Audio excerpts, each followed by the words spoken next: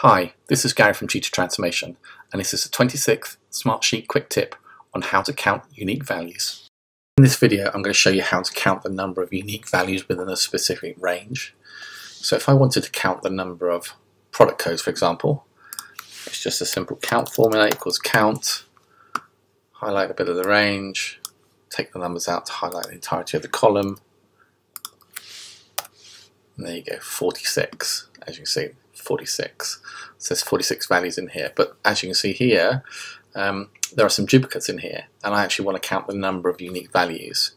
So what you do is equals count, distinct, and then again highlight a little bit of your range, take your numbers out, and press return. And there you have it. So there's 30 unique values within this range.